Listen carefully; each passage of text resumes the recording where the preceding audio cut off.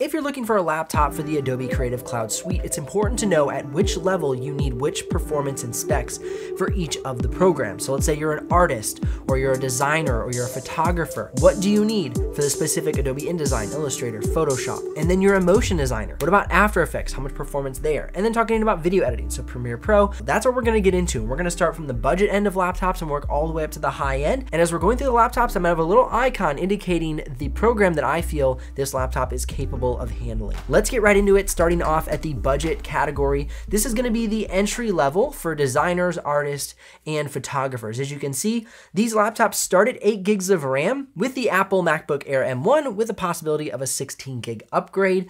Now, all of these laptops will be great for Photoshop. This is gonna be the starting point, in my opinion, for Photoshop. You're gonna have some U-series processors, you're gonna have an H-series, and also the Apple M1 chip. As you can see, I'd recommend these first two laptops for Photoshop, InDesign, and Illustrator. I would not recommend them for Premiere Pro. They just don't quite have the performance to do 1080p video editing. However, as you move into the Acer Swift 3, the Microsoft Surface Laptop 4, and the MacBook Air, I would definitely recommend some 1080p video editing. You might be able to get away with some very light 4K, but I really don't recommend it. If you want to have more ceiling inside of Photoshop, InDesign, and Illustrator, I'd recommend getting up to 16 gigs of RAM. Because if you have 8 gigs of RAM, Photoshop, InDesign, and Illustrator, if you're trying to use them simultaneously, you'll bottleneck your computer. So if you want to be working on multiple apps at the same time, when you use an app, it takes away from the RAM. And that is, as you can see on the screen, 8 gigs for most of these laptops. An app can use anywhere from 2 to 6 gigs of RAM. So as you can see, if you open one program, you've basically almost maxed out your RAM at 8 gigs. So that's why I think 16 is a great sweet spot for a design, artist, or photographer laptop. Now moving on to the next lineup, this is again still entry level, but we're moving into more of the 1080p capable laptops for video editing. We have the Asus ZenBook 14, moving up to the Samsung Galaxy Book Pro 360. Now these laptops, as you can see, most of them are coming with 16 gigs of RAM, and so I would be more confident recommending these laptops to really any designer who's gonna have multiple apps open during their workflow. Now, as you can also see, I start to recommend After Effects for some of these laptops. These laptops are gonna be capable of After Effects, but they're not gonna be able to handle big, complex renderings. That's where you're gonna wanna get a laptop with a dedicated GPU, which is going to come later in the video. Right now, these laptops that you're looking at all have integrated GPUs. The Apple MacBook Pro M1 is going to be probably one of the most powerful in regards to using After Effects in this lineup because of the SoC chip. Now, a quick caveat for both the MacBook Air and the MacBook Pro. Because it has an SoC chip and unified RAM, 8 gigs is actually pretty good to get started for designers, photographers, and artists because the RAM is basically connected to the chip. It's called unified RAM.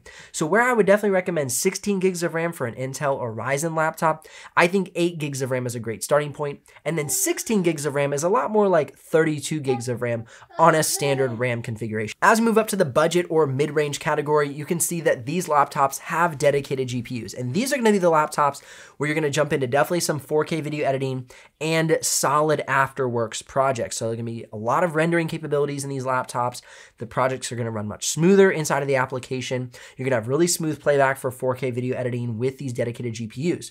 Now, as you can see, these are all RTX 3050 or 3050 Ti's. So that means 4K is gonna run smooth, but as you get into 6K B-RAW and 6K red footage, if you so happen to be doing that sort of projects, I'm gonna move you up to say like an RTX 3060 or a 3070. But these laptops are fully capable of the Adobe Design Suite, After Effects, and Premiere Pro without any issue. Now, as you get into more complex video editing projects with a lot of motion graphics and layers on your timeline, just a lot of different effects, you might see some slowdown in the playback, but overall, these laptops will be great for 4K video editing. Now, as we move further into the mid-range laptops, we're gonna, again, have more laptops with the RTX 3050s, and you see we have an RTX 3060 Max Q from the Lenovo ThinkPad.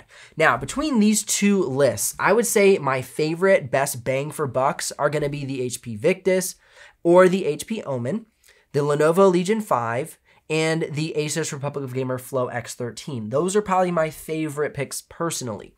And as I move on to the second playlist, If you're somebody who's gonna be an artist and a bit of a video editor and designer, as you can see, the Acer Concept D3 easel is a great pick as well. However, right now, I'm not seeing a lot of availability with the RTX 3050 Ti. Right now, I'm seeing them mainly with the GTX 1650. And for me, I would really wait for that RTX 3050 Ti if you wanna pull the trigger on that laptop. It's just better performing. It has probably about a 25% more performance out of the RTX 3050. So just keep that in mind. And if you're asking yourself, okay, with Ryzen 6000 right around the corner and Intel 12th gen, should I wait?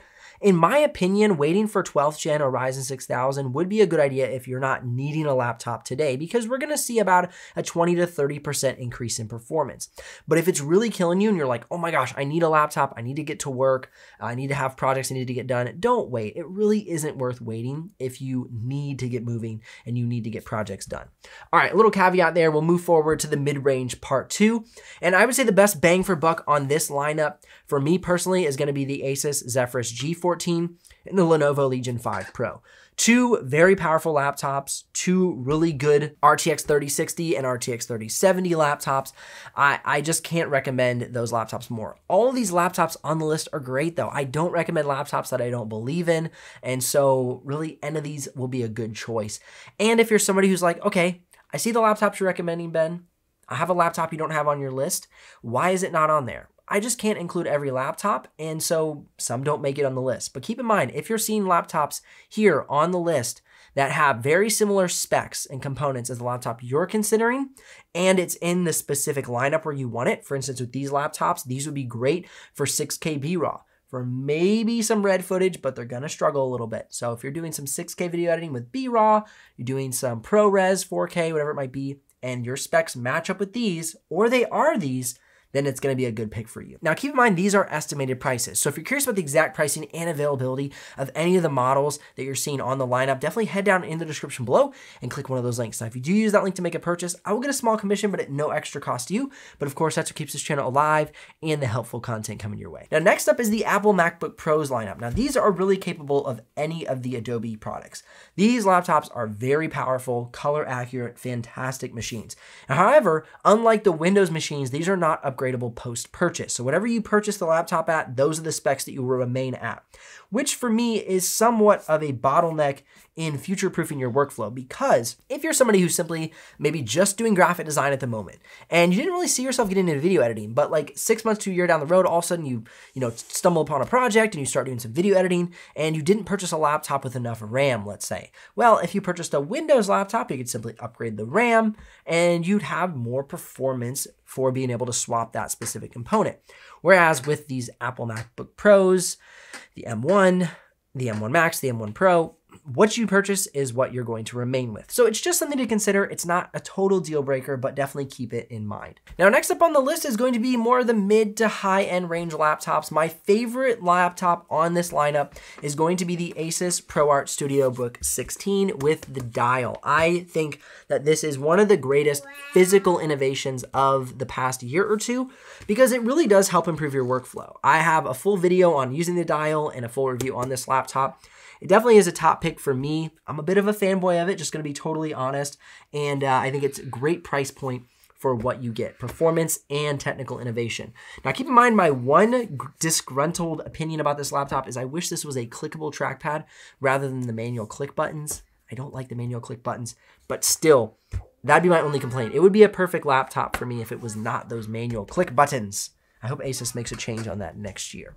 But overall, these are going to get you great performance, great color accuracy, and will be great for the Adobe Creative Cloud Suite. The Dell XPS 15 on this list is one of the more premium price point laptops, and that is not necessarily for the performance, it's for the build quality. So it's one of the most astute build quality one of the most astute in build quality as far as Windows laptops are concerned. It has an aluminum bottom cover, aluminum side panels, aluminum top cover, and that carbon fiber keyboard deck. I've owned a Dell XPS in the past and really enjoyed it. I think it's great build quality. It lasted me quite a long time.